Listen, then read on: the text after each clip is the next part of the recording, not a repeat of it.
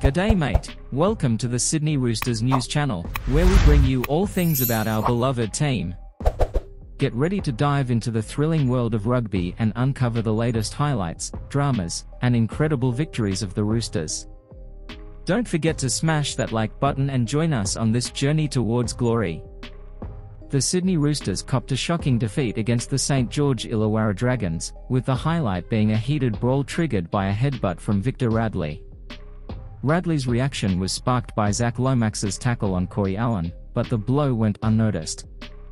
The Dragons clinched a 24-22 victory, ushering in a post-Anthony Griffin era with a significant win.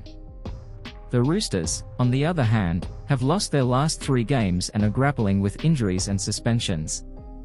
James Tedesco stood out for the Roosters, but Tyrell Sloan's decisive kick sealed the Dragons' triumph. I wanna hear your thoughts on the Sydney Roosters situation. Share your comments below and don't forget to subscribe to the channel to stay up to date with everything about our team.